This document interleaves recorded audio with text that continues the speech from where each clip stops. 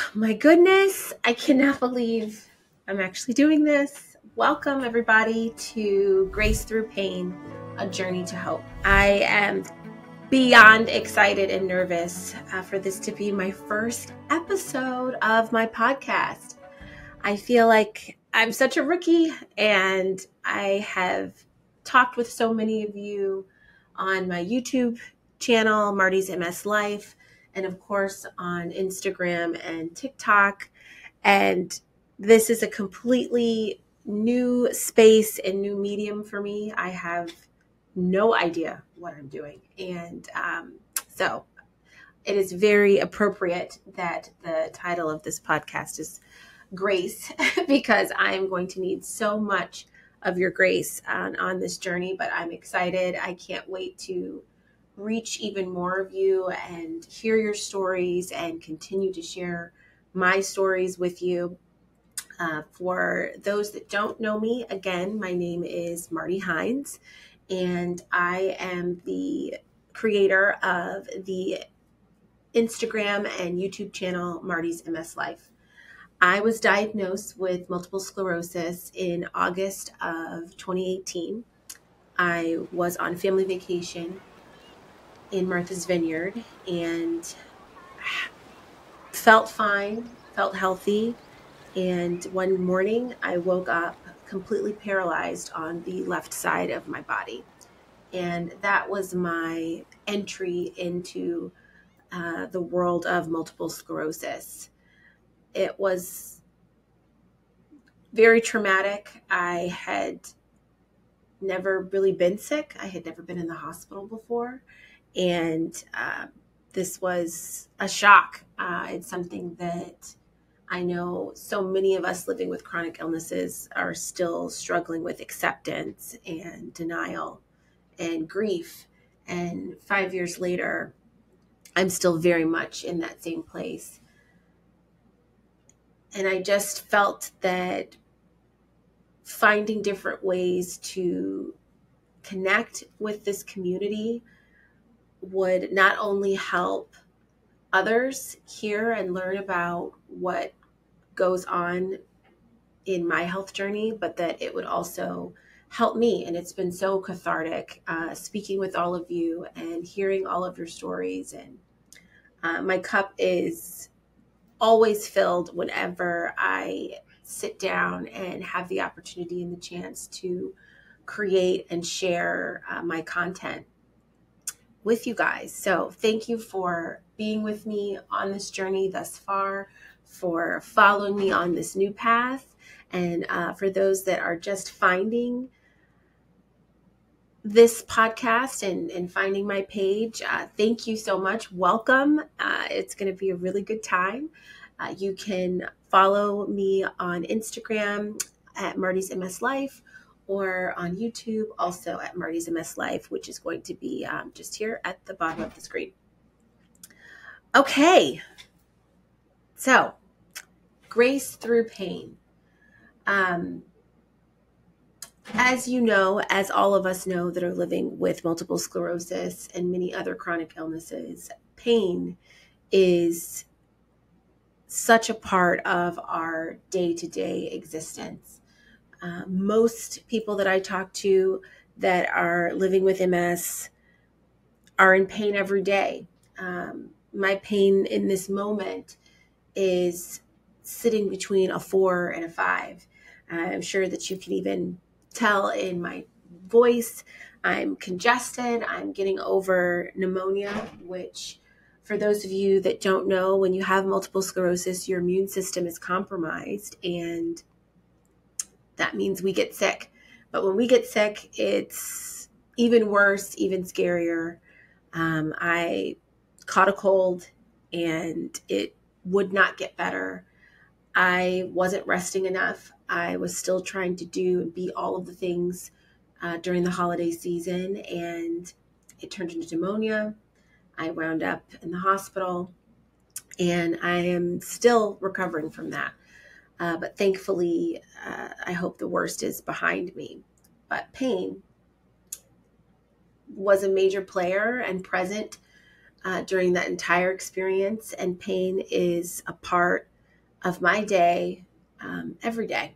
And so I thought that it was a really great idea to just kind of talk a little bit more about how we all cope and manage and get through this life of pain that we now have. And for me, so much of that is wrapped into grace. I have had to give myself so much more grace. I am a hyperproductive, type A, aggressive personality, and I didn't really have a lot of empathy for others or even myself. I really felt that there weren't really excuses for things, that you needed to get things done and you needed to execute and do it well and do it quickly. And when I got diagnosed, so much of that changed when my body wasn't allowing me to move and work in the way that I was used to. And I had to pause and again give myself grace. And it's the thing with MS is it's taken so much from me, but I really like to think about the things that it has provided for me and the things that it's given me. And empathy and grace is one of those.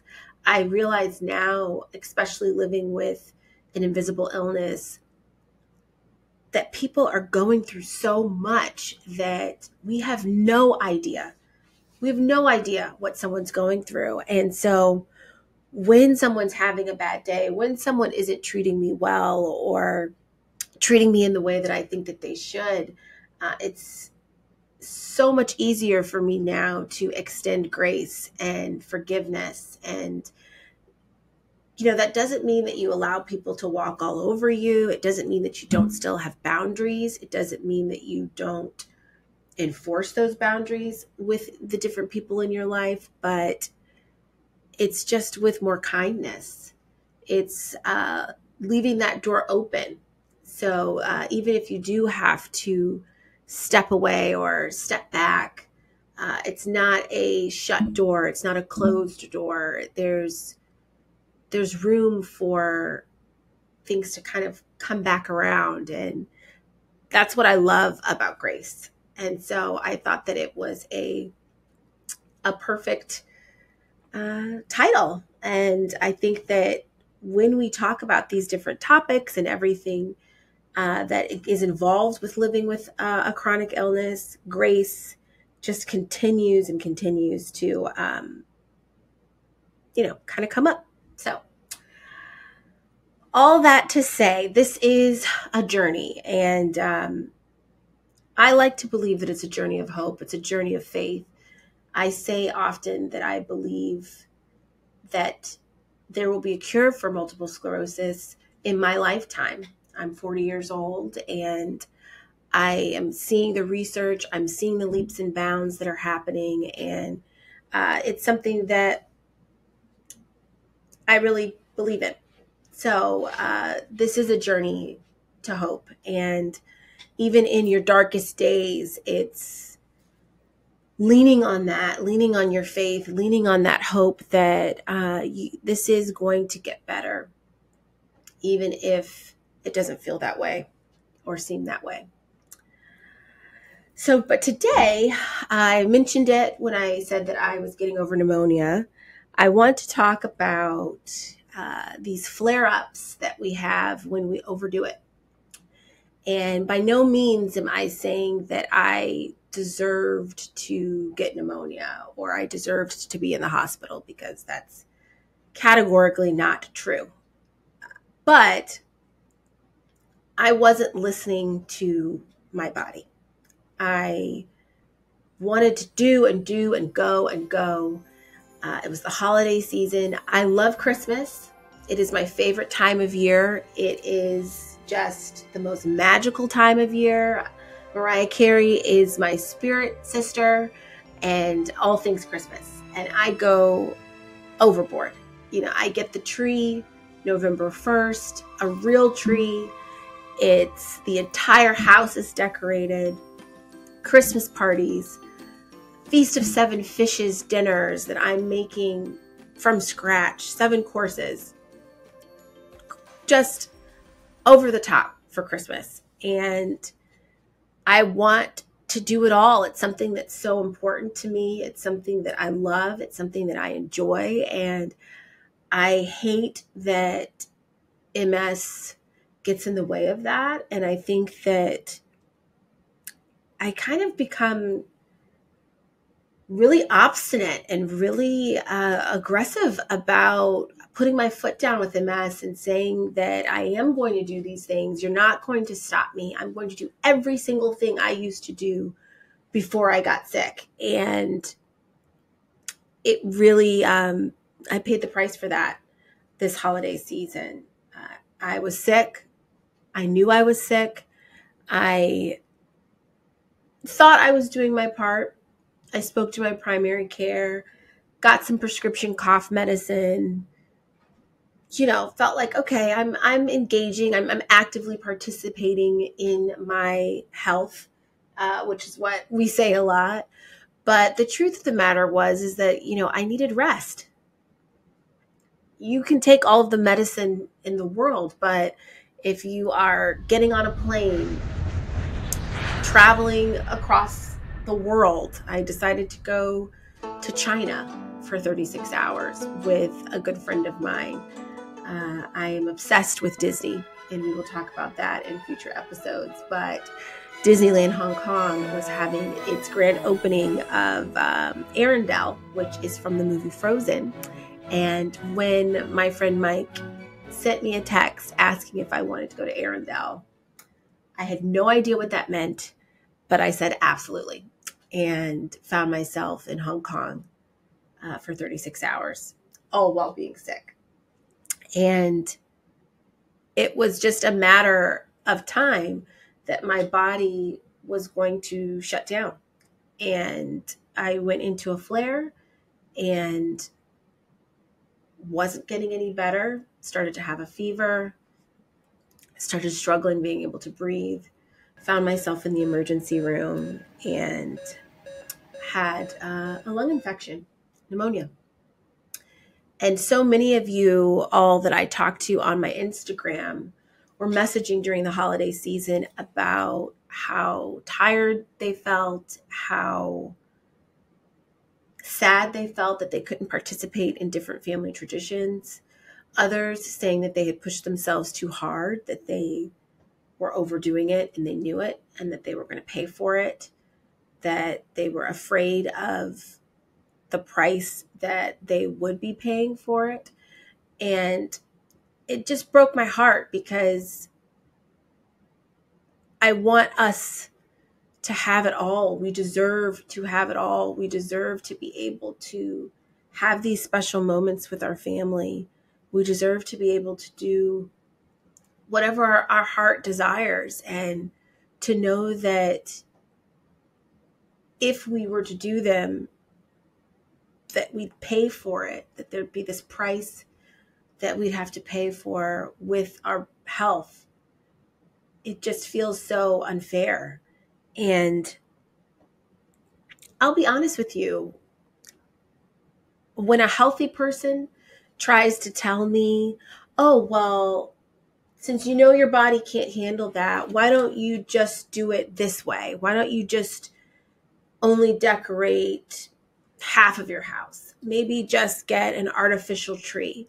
Maybe don't take the trip, or if you take the trip, go longer, or don't do all of the activities, or maybe don't do Feast of Seven Fishes. Maybe just do a dinner, and all of these kind of compromises and ways that, I should be happy because I at least was able to do a little bit of what I wanted, and why not just do that?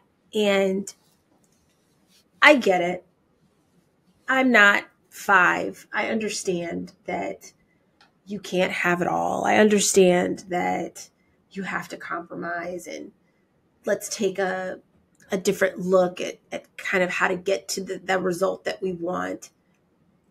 I get it. I got it. I have a therapist. I have a business coach. I'm well aware of all of the different options and bridges to kind of get to the desired feeling state that you want. And it just pisses me off. It really pisses me off because I don't want to only do one half of my house. I don't want an artificial tree. I don't want to just make a dinner and not do the Feast of Seven Fishes. I don't want to do that. I want to do what I want to do. I want to do what I've been doing my whole life, what I've been doing for 35 years. And I should be able to do that. I'm not elderly. My body should still be able to meet me and do the things that I want to do. Nothing that I want to do is so far off base and so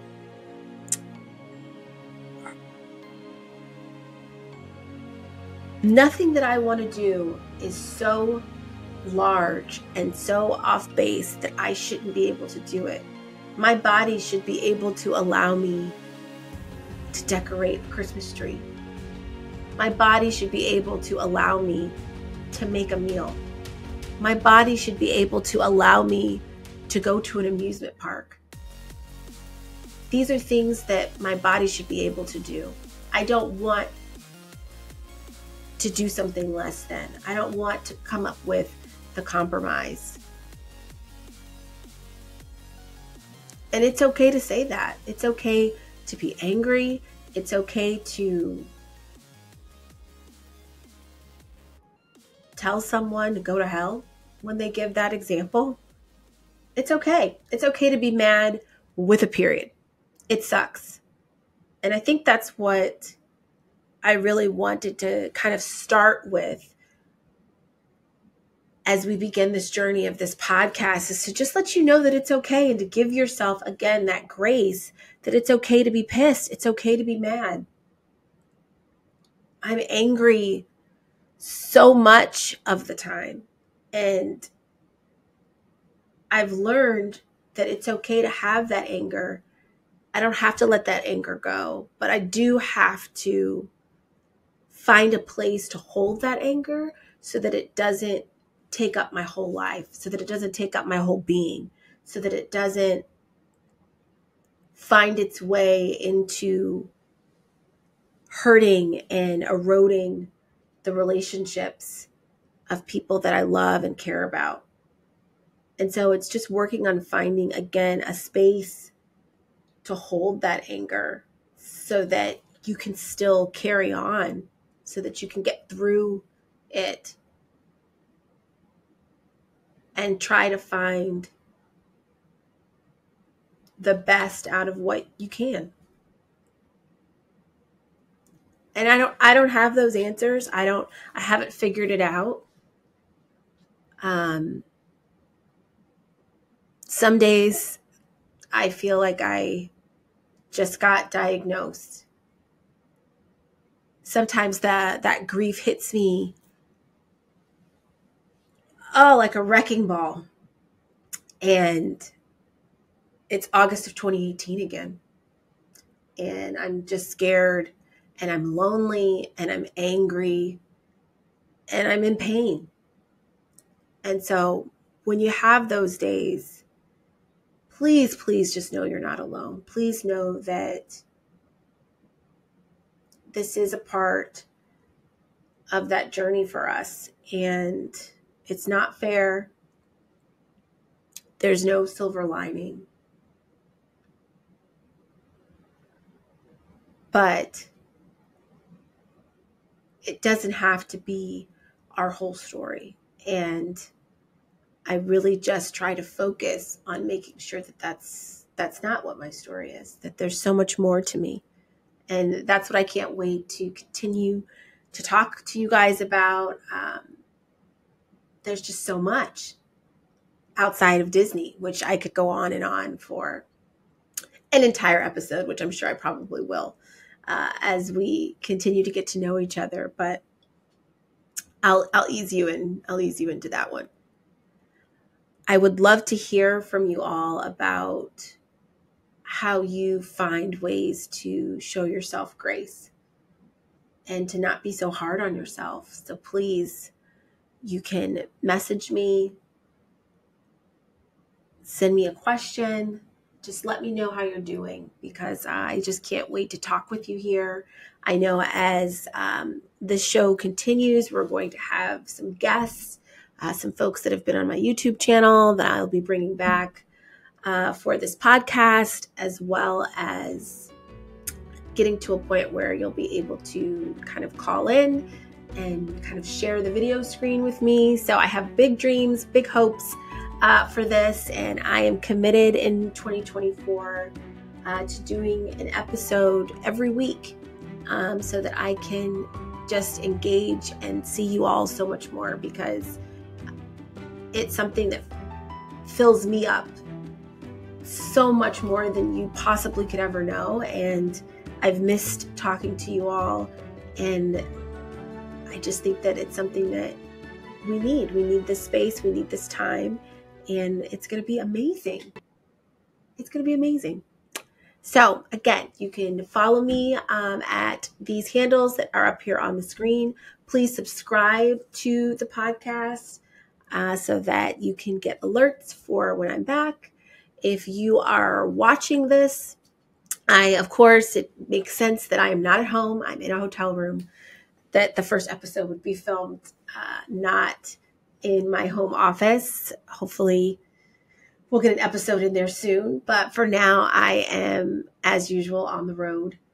And that's also part of who I am, which I hope to be able to always continue to be. And I hope that you can as well, because it's something that I think gives me my strength when I can continue to do things that authentically are me and that were always me. It's what keeps me going.